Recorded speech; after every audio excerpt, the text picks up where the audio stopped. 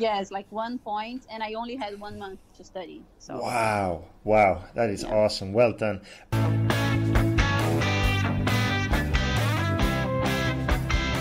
You are now listening to the IELTS podcast. Learn from tutors and ex-examiners who are masters of IELTS preparation. Your host, Ben Worthington. Hello there, IELTS students. In this episode, we're going to talk with Mariana. And Mariana's got a fantastic story about how she passed IELTS. She's from Brazil. So, Mariana, could you just introduce yourself, please? Hi, Ben.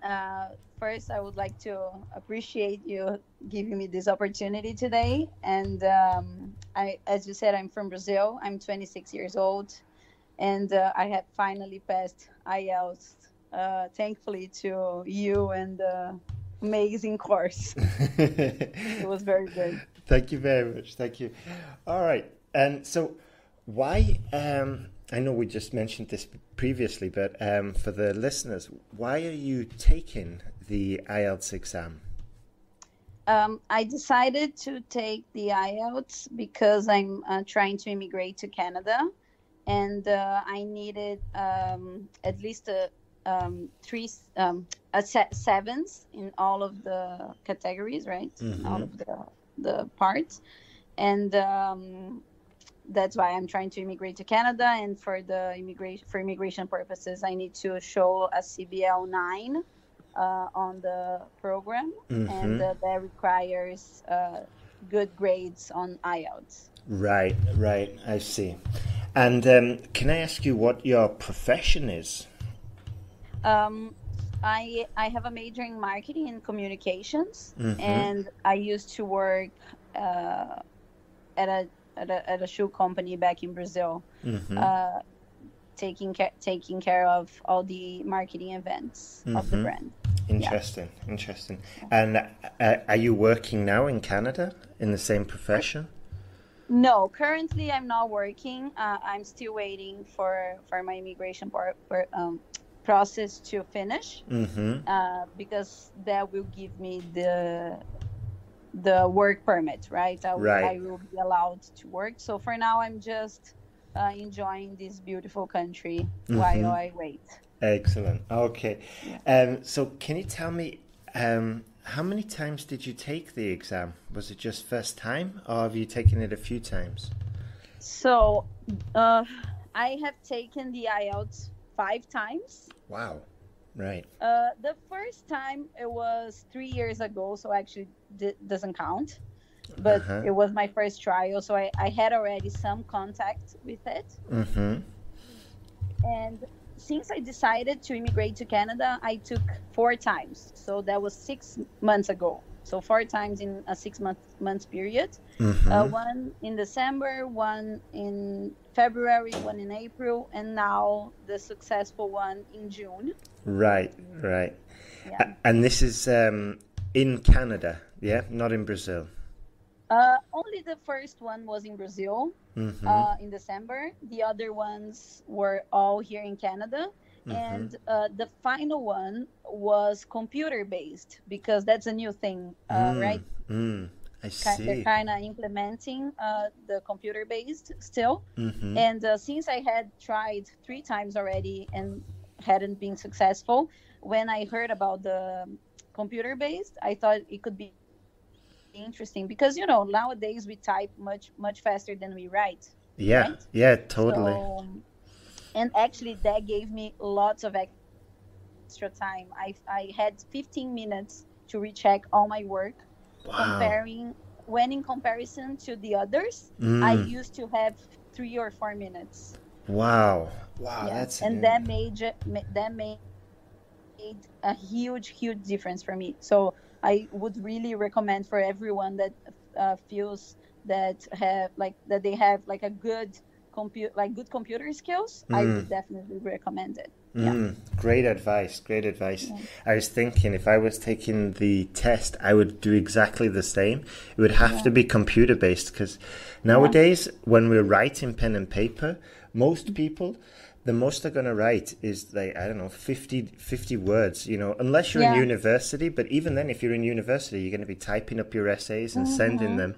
So you're never going to be writing more than 50 words. So when it comes to IELTS and you've got to write, I don't know, 250, 300 words for your test 2 and then another 200 or whatever for academic task 1, then it's a challenge. It just takes too much time. And another thing that is important to consider is that when you're writing instead of typing, you have to think of the sentence before you write. Because if you write something wrong, you have to erase everything and start again. And you just waste too much time, you know. And another good point, the computer-based counts the words for you. I saw that which is amazing. I saw that on the screenshot. And I totally agree. Just going back to what you said before about the editing, that you can just like dump all your thoughts and then go back and edit. I don't think you can you copy paste? Like copy Yes. Wow, that's a game changer, isn't it? Yeah. Yes, it's huge because you can just type whatever it comes to your mind. If you I don't know, if you're not feeling so prepared, you can just type whatever you want and then you can just edit the way you want it. Yeah, that's a game changer, isn't it? And yes. Can you take notes with pen and paper on the side at the same time? Yes, they do give you pen and paper. So what I did was on the paper I wrote my my main ideas for the paragraphs. So I put like P1, this and that, P2, this and that, and then I started typing. But it took me like 2 minutes tops to do that. Wow. And also another advantage is like you will be writing the essay exactly the same way as you were writing it when you were preparing with the online course that you did, correct? Yes, because you were already, like I was already practicing typing, right? While I was doing the course, I was typing. Yeah. I didn't write any of the essays by hand. So that's very good. Like I felt much more confident. I felt much more, like at ease. I didn't feel that much pressure as I did on the 3 other time. Yeah, totally understand that. So how were you preparing in the previous exams? Well, for the first 2 in December and February, I didn't really thought it through, and I thought that I could just do it by myself online, like on YouTube, or like just revising some like friends' materials and stuff. Because I thought like, okay, going from 6.5 to 7 should be super easy. But no, it was the hardest thing I have ever done. And so the first 2 times I just thought that preparing by myself should be fine. Yeah. Be fine. And for the 3rd time, I got like online English speaking tutor, which was good. Yeah. But of course, she showed me a couple things, but not enough for the IELTS, because the thing, it's just, you don't have to know how to speak English, basically. You just have to know how to do the exam. It's like so insane. Because it's important to know like the correct techniques and the correct structures of the sentences, and how to build like straightforward paragraphs. Yes. Right? Like they're actually simple, right? Exactly. You have mentioned that in many of your podcasts that I've heard, and it's very simple. So this tutor was good, but she didn't show me the correct way, I would say. Right. Yeah, I've heard this a lot. And then, sorry. No, I was just going to say, like, I heard this a lot, and that a student will want to get ready for the exam, so they'll find a tutor online. And the tutor will, as you said, will speak English perfectly, probably, but that's not the same as having the exam knowledge, and it's not the same as the ability to prepare students for an exam. It's Yes. of course it's helpful, but it's you need more than helpful. You need a specific step by step plan, writing essays, and also getting the feedback as well. Yes, the feedback is amazing. And actually, I remember when I heard the first feedback of my essay with you guys. That so then for the first time I decided that I need some guarantee. So that's why I went to you guys. And I remember hearing my first feedback with my boyfriend, and he was like, "That's amazing. That's the most effective and greatest, like, detailed feedback that I have ever heard." Wow. He was like, "That's so specific." Like, because I don't remember which one of them were correcting me the first time. And but she was saying, like, "Mariana, it's not this. That's not what you should put here. Like, you should work on that, this in that way." Like, actually guiding me and showing me the way. So it's very good to have someone to not just saying like it's right or wrong, but saying how to correct it and how to deal with that for different subjects or in different moments, you know. So that was very good. Yeah, excellent. I'm glad you like that. But yeah, we get it quite a lot that the students are quite surprised, and it's sort of like the lights have been switched on when they get when they get their essay back. And also the essay correctors that we have, they're ex-IELTS examiners as well, so they know exactly. Yes, that's very great. Yeah, they know exactly how to get the student to the next level. So you were sending in your essays and you were getting feedback, but before this you were with an online tutor. And what about for the other sections? How were you preparing for the speaking, for example, or for the reading, for the listening? So reading and listening, I always practiced online. Like there are a bunch of good websites that you can find, like the whole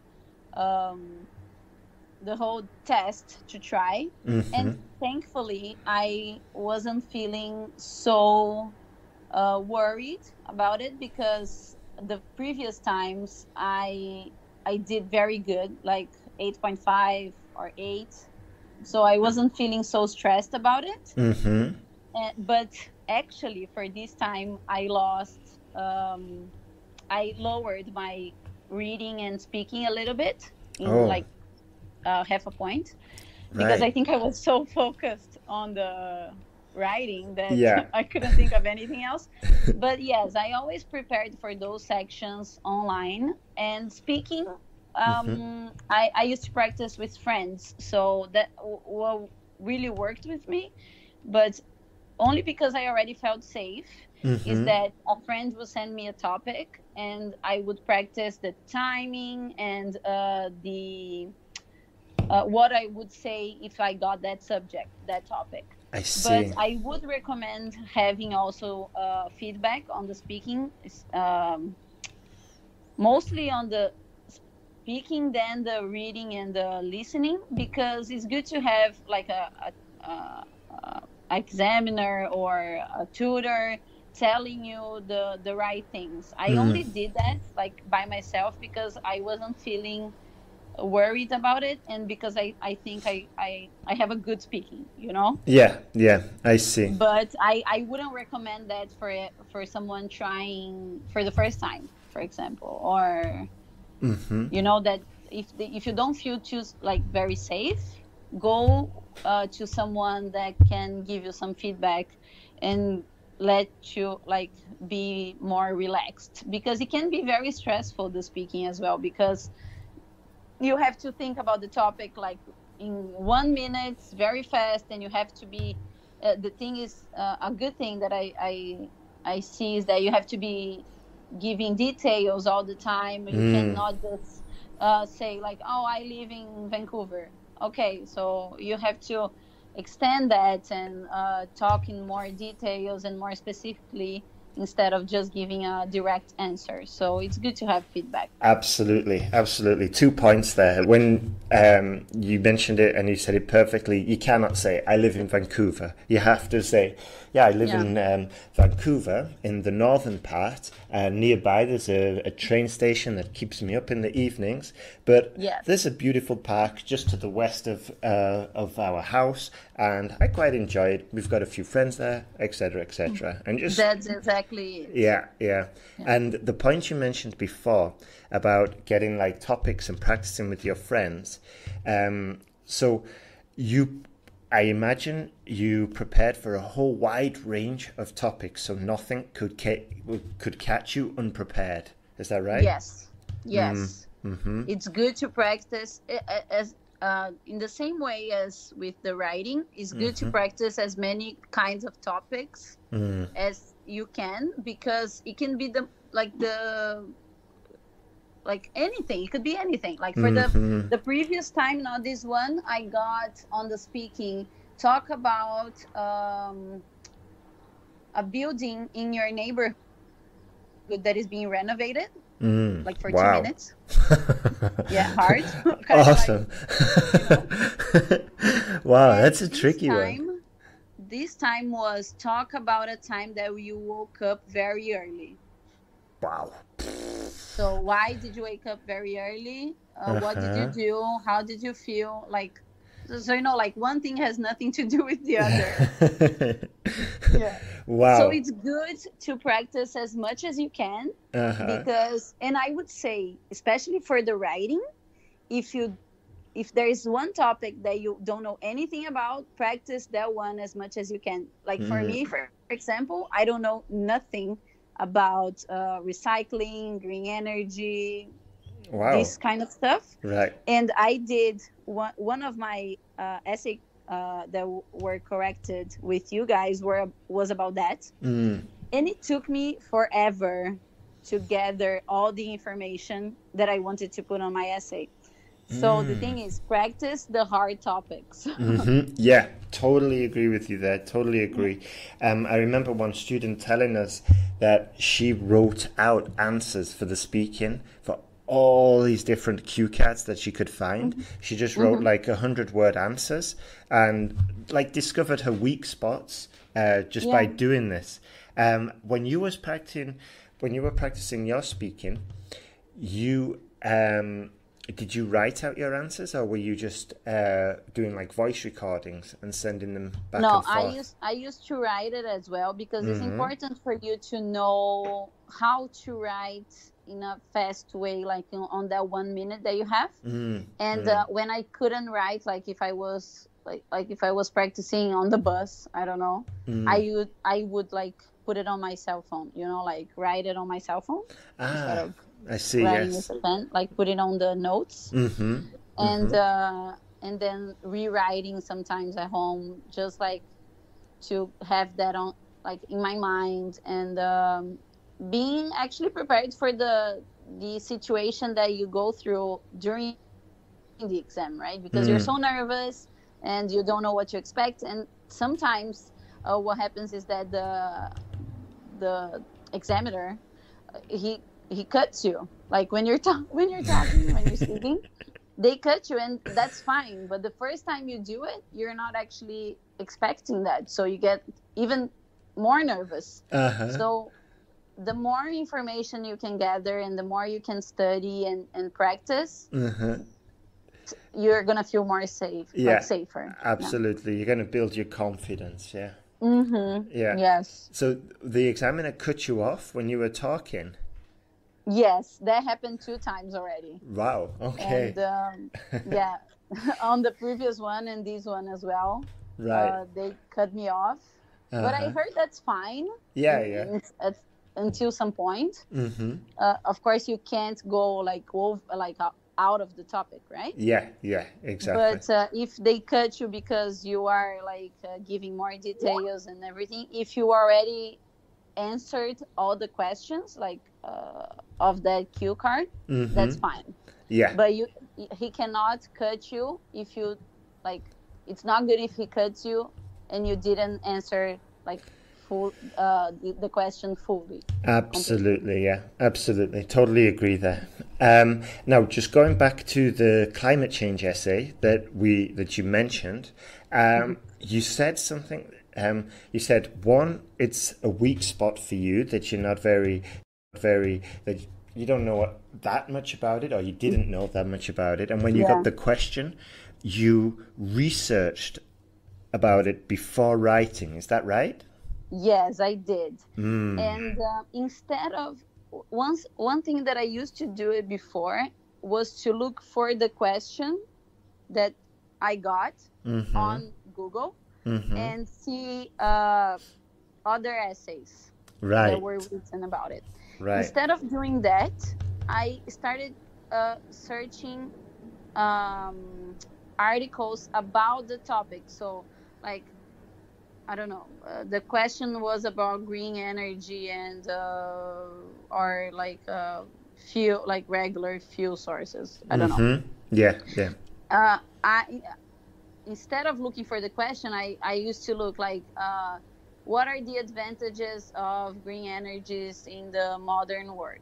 I don't know, something like that. You know, like to actually try to learn how, like what the world is seeing on that topic. You know? Yeah. I see. Because that was a very hard topic for me, so I tried to go kind of deep on it. And also another topic that I found out from a friend that took the exam a little bit before me, that she got a question about how immigration affects children. Wow. Okay. And I thought, like, I never wrote anything about that. So I went down to Google and like other sources to find out more, and especially like with the United States and everything that we know that is happening with immigration and stuff. Yeah. And I looked for all the articles that were talking about the children suffering to adapt and to immigrate and blah blah blah. Yeah. This is really important, because even, I mean, you could be a native speaker and you could know the perfect exam strategy, but if you've got no idea about how to get ideas, if you've got no content in there, you're still going to fail. And it's a very important, very often overlooked part of the exam, is the ability to generate ideas. So I'm really interested in this, because on the online course, as you know, we've got that, like, you know, you've got to generate ideas for about 16 different essays as part of the starter. That's true. When you research them, do you put your answers into a Word document? Do you form opinions? What happens there? Yes, I did. Especially when I was looking for these hard topics, I would say, I wrote them down. Like, okay, I could say that. I could say this. A good topic in favor, like a good argument in favor, could be that children adapt easily to new cultures or new languages. But a disadvantage would be that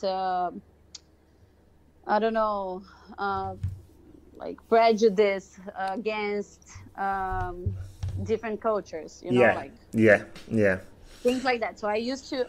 So when I was searching and researching for these contents, I would write them down in case I had to write an essay about it. And also another good thing about that is to get topic related vocabulary, right? Exactly, yes. That is something that you always talk about also. That gives you even more safety when you're writing about something that you don't know.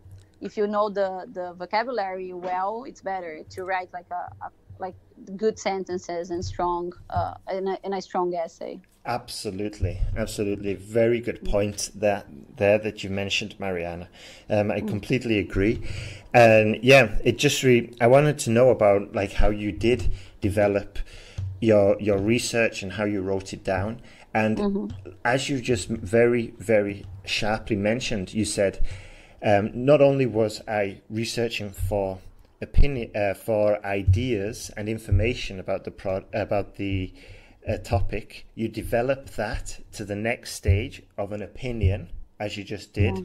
You know, it's bad for it can be good for the children because, well, the children can adapt, so it's not too bad. It could be bad because the children might be exposed to prejudice.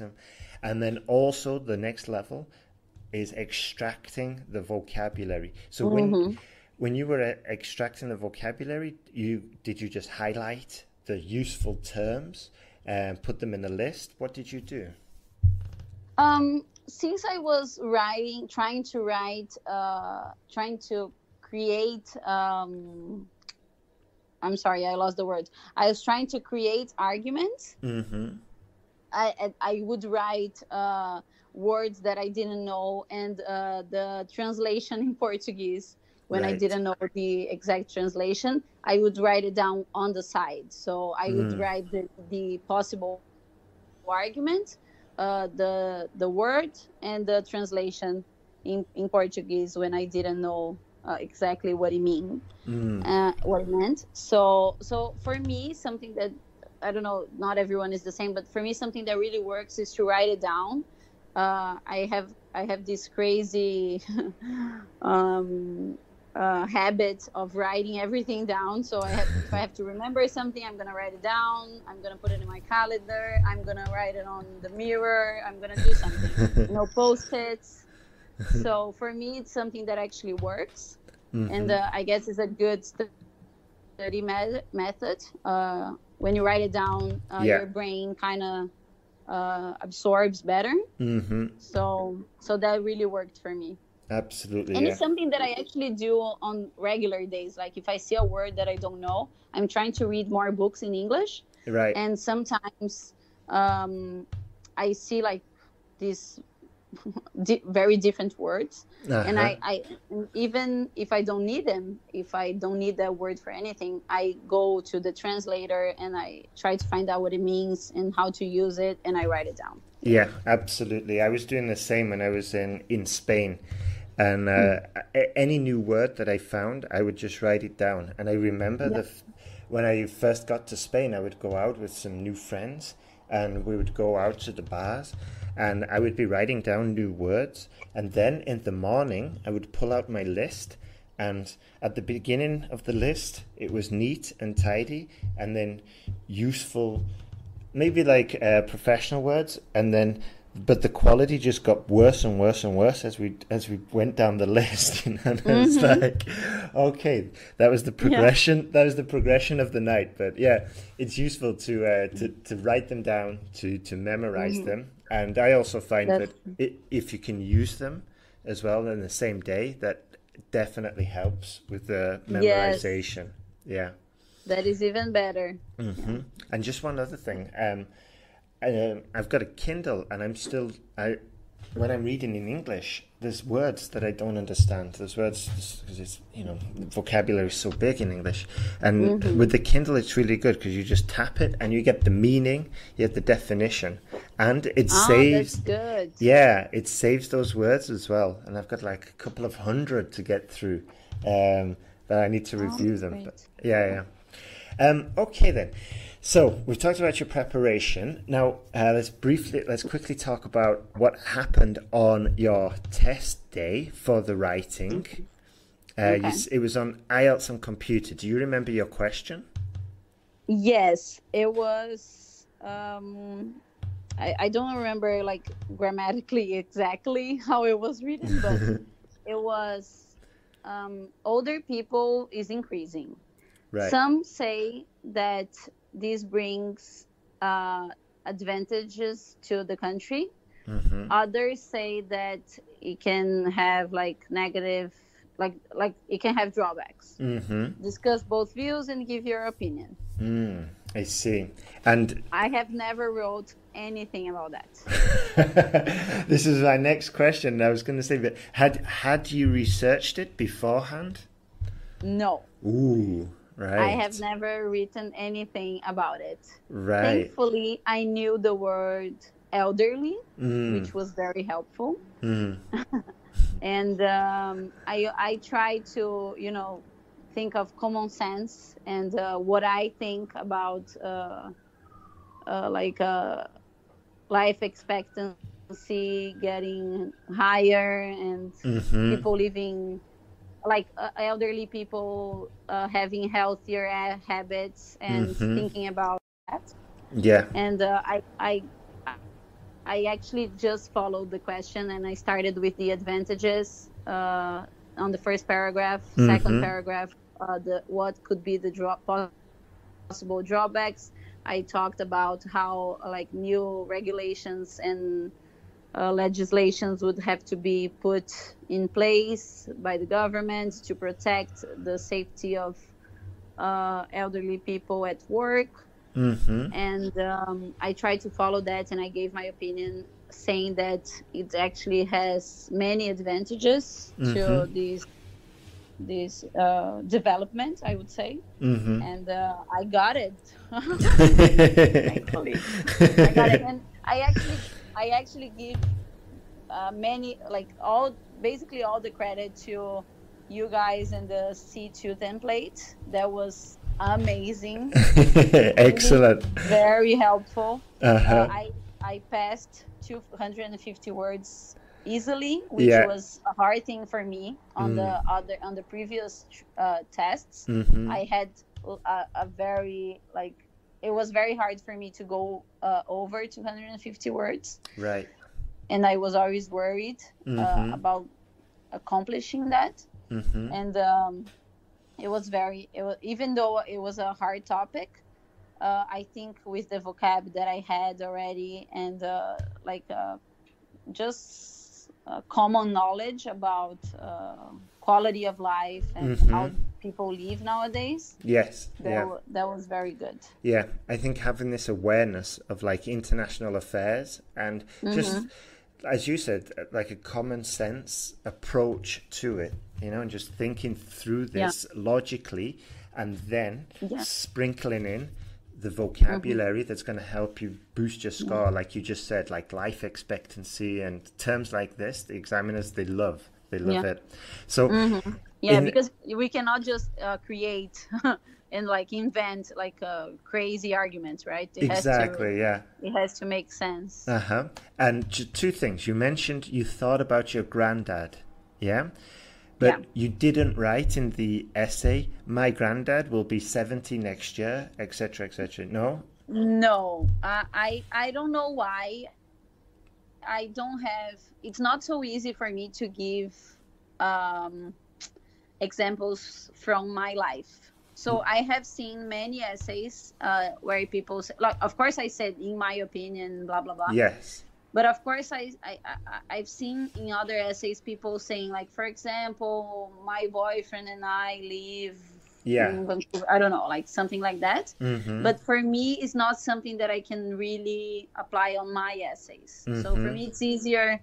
I remember you talking about one of your podcasts that sometimes it's easier to go opposite to what you believe. Sometimes it's easier to write on like about something that is opposite to what you actually support or believe. Yes. Just to be easier to write. Exactly. And for me, that's something that works. So sometimes if the topic talks about gender equality, even though I support gender equality, it may be easier for me to write the opposite. Right. Yes. And at the end of the day, we're looking for points in our ability to communicate, not for points in our beliefs. And we don't need to communicate our beliefs. We just need to communicate a powerful argument. So okay, I was just asking about the granddad because what I see a lot is essays like you've been seeing online is like, oh, my girlfriend and I, we live in blah, blah, blah, or my granddad is turning 70. And I always recommend transforming these examples, personal examples, into more academic examples. So if it was if it was something like, I don't know, my granddad is approaching 70 and will soon need assistance, we could say something like, most adults, most elderly or most senior people approaching 70 will most likely need assistance as they progress through the years, etc., etc. And exactly. then, It's yeah, even easier to make it like more coherent and more like easier to read, right? yes, Instead of absolutely. putting a personal example, I think. Exactly, yeah, totally agree. And then the other point that you mentioned earlier in our conversation, that you were sat there in the exam room and you had a pen and paper on nearby, and you just put your ideas for P1 and P2 and then started writing. Is that right? Yes, exactly. So since I took the test computer based, I wrote it down, everything on, I typed it, but they give you a pen and paper if you want to write anything in there. They're not going to consider that, but you can write anything you want. So on the paper, I just put my thoughts for the P1, my thoughts for the P2 with the examples that I was going to use. And after that, like, it took me 2 minutes with the techniques that I learned from the course. And after that, I started typing, and by the end, I had 15 minutes to recheck everything. Wow, that's beautiful. Absolutely beautiful. 15 minutes is a luxury. And I don't know how everyone feels, but I always start with the task 2. Yes. You know, it's longer. So I started with task 2. I remember that when I finished task 2, I still had 30 minutes. The clock is counting on the computer as well. I still had 30 minutes. Then I did task 1 in 15 minutes. Right. And then I still had the 15 minutes to correct, which was great, because I actually, like, when you're typing, you can have, like, you can type too fast and change one letter. And I did that. Right. I wrote world with the L in the wrong way. So that also gave me time to recheck and see if it was coherent. One thing for me that I found out with your course is that I wasn't being, on my first essays, I wasn't accomplishing the task achievement requirement. So I had the time to recheck and see if I was actually answering the question the correct way and if I wasn't going off topic. Absolutely, yeah. This is a very important factor as well, like to double, triple check that we are on topic. Okay, well, that is fantastic. So in the end, what were your scores, Mariana? Well, in the end, after 3 6.5s, I jumped to 7.5. Wow. In the writing. Yeah. Wow, that is awesome. Well done, Mariana. Fantastic. Thank you very much. I'm very happy. Finally, I'm feeling actually relieved. Yes. And I'm very grateful that I found you guys, even though I wished I had found you earlier. So I didn't have to spend so much money, because for the other times, apart from spending money with the test, I asked for a remark 2 times. Wow. Okay. Yeah. Wow. So more money there. Yeah. Yeah. And but I'm very happy to jump to 7.5. Yeah, absolutely. No. And now you can move on to the next challenge, yeah? Yes, exactly. Excellent. And final question before we finish. What would you say to anybody who's thinking about joining the online course? Really put an effort on it, because it's, even if the course is amazing, if you don't actually dedicate your time and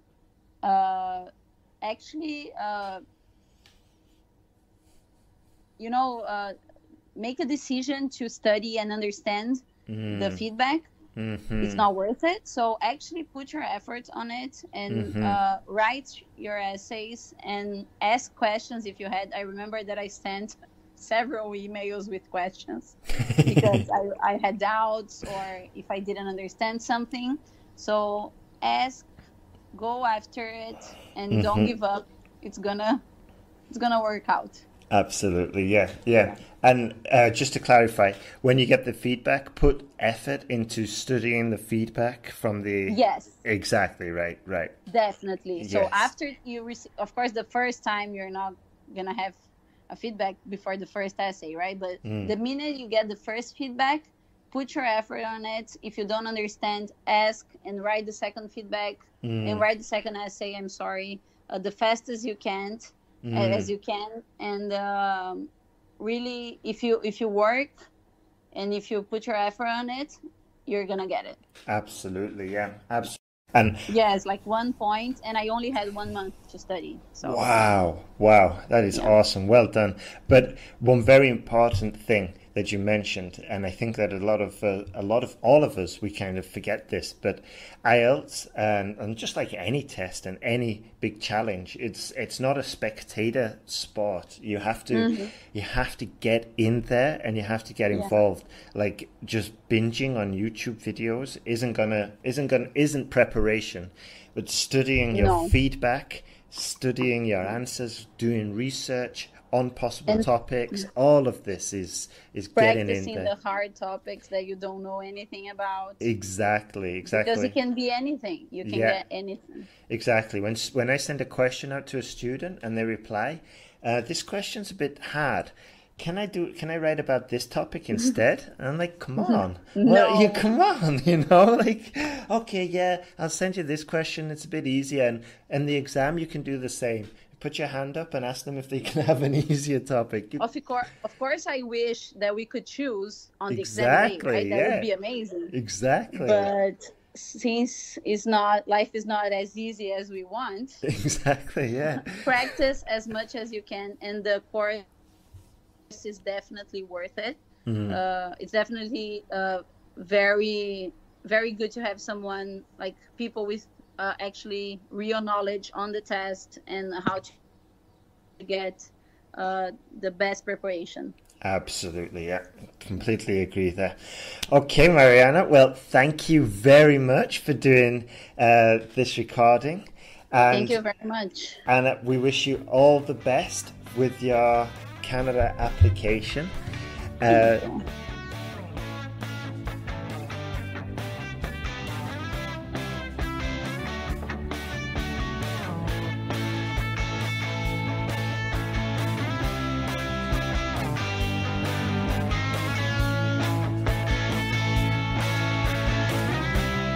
Thanks for listening to IELTS